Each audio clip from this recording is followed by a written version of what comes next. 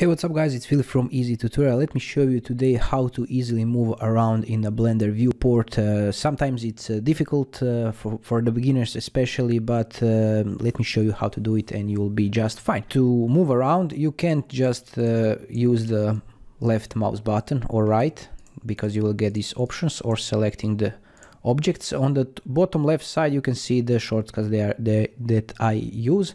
So press the middle button and move it around, and you will pan around and move around the object. If you go with the mouse wheel up and down, you will zoom it, and if you hold the shift button and middle mouse, shift middle, you can pan around this like this. So to be a ninja, move on the left, move out, in, pan around, move in, out, and so on.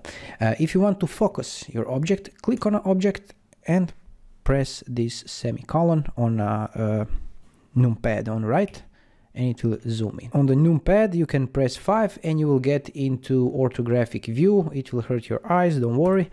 And you can use the numbers like 1, 2, 3, 4, 6, 8, and you can move it like this.